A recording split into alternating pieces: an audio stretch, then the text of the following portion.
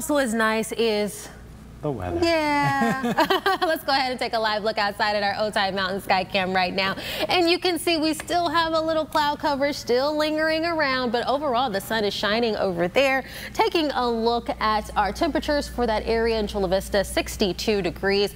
Let's go ahead and take a look at our temperatures around the county, sitting in the high 50s, low 60s for much of the county. Oceanside 63, Carlsbad 61, Del Mar 62, La Jolla 61. Moving more inland, Poway 61, as well as Escondido and Kearney Mesa, even El Cajon there. National City sitting at 62, and then of course our mountain communities a little cooler for this morning, but we are still seeing that gradual increase. Now, as far as that marine layer goes, things will be shifting out by 2 o'clock this afternoon. You can see pretty much clear. We will be seeing that sunshine make its way into the county, so that is some good news. By the evening hours, though, you can see those populated green areas that just popped up there. So we will be seeing that patchy fog and a little bit of drizzle again to our overnight into tomorrow morning. So it's a bit of a rinse and repeat for tomorrow, for this weekend as well. So that's what we will be seeing.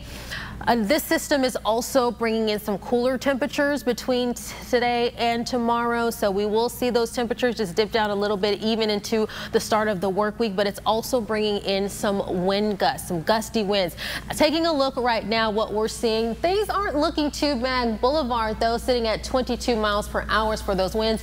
Julian 19. So if you are in the desert and mountain communities, just be careful because those gusts could reach up to 45 miles per hour this weekend. Taking a look at our 7-day forecast, we are sitting in the 60s for the rest of the week, and for today we will continue to see that gradual increase, and it will be peaking by noon. It was when we'll see those high temperatures, and then things of course will dip down towards our afternoon hours. Taking a look at our inland communities, same thing. We will be seeing 74 degrees today. Temperatures dipping down Sunday and Monday before picking back up on Tuesday. In our mountain communities, we're sitting at 69 today, 67 tomorrow, 60s by the start of the work week. And then our desert communities, 96 today, cooler Sunday and Monday, and 85 by Tuesday, Aaron.